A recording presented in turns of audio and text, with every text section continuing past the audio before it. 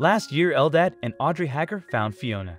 She was sick, blind, flea, infested, and covered with grime in a trash pile in South Los Angeles. She was just so defeated, said Eldad Hager, who captured the rescue on video. Blind, filthy, everything was going against her. There seemed to be no hope there. The transformation that happened to this pup is amazing and inspiring.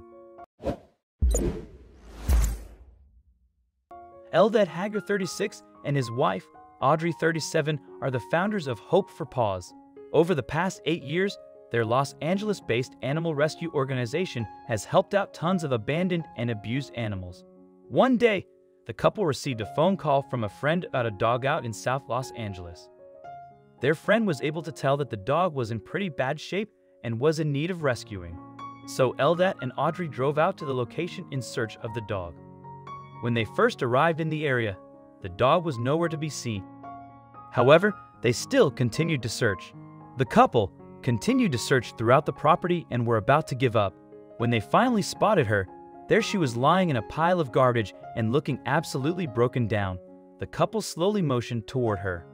She was just so defeated, said Eldad Hager, blind, filthy, everything was going against her.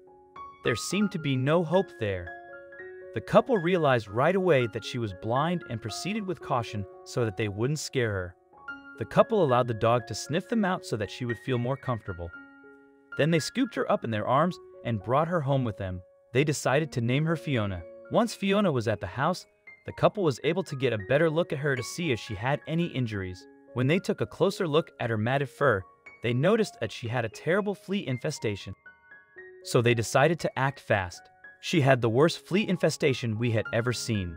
The video uploaded by Hope for Paws wrote, so the couple swiftly began shaving off her matted fur. Then it was time for a bath. Once Fiona had been fully shaved, it was time to clean off all of the dirt from her body. They gave her a relaxing bath that quickly soothed her. Then she was given time to rest and recuperate. Eldad swears that a bath can make all the difference to a dog. The change is instant, he said. You can take a dog off the street or out of a shelter who is absolutely terrified. And you just give them a bath and show them some attention. They feel so much better immediately. It's so incredible. Also, if you've not done so already, please subscribe to our channel and click that notification bell to get inspired by these animal stories every day. Now, back to the story. After a few days at the house, the couple decided to bring Fiona in to see Dr. Michael Chang. At the doctor's office, Dr. Chang confirmed that Fiona was blind in both eyes. However, there was still some good news.